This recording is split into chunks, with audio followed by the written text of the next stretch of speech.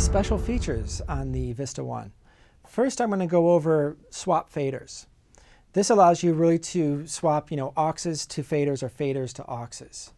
Now, the way I can do that is I have a swap fader right here, okay? So when I select it, whatever's in row 1 is going to come down here. Whatever's in row 2 is going to come down to these faders.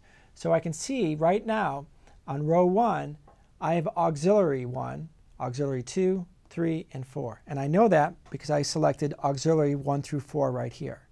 So if I want to bring these auxes to the fader, I just select swap fader, and now the auxes are down here, and now I'm mixing the auxes on the faders.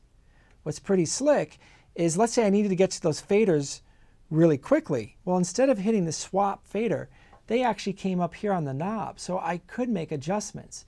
And you can see here, it tells you where the fader is, the level of the fader.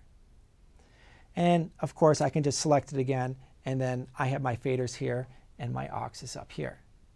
Another neat feature within this is I can copy these fader levels into my auxes. Great example of this is if you're doing, let's say, monitors. And here you've done your, let's say your kick drum, and you got your drums all set up. That's a great starting point. And now you want to feed their wedge or their in-ear.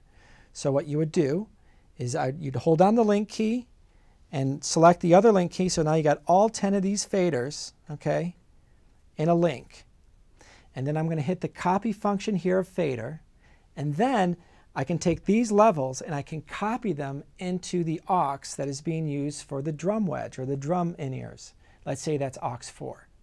And then so I have the copy here, I hit row 4, and then right there, automatically, their in-ears or their wedges now have the exact same levels that were on your faders. So a really fast, simple way to be able to get headphone mixes or monitor mixes up and going.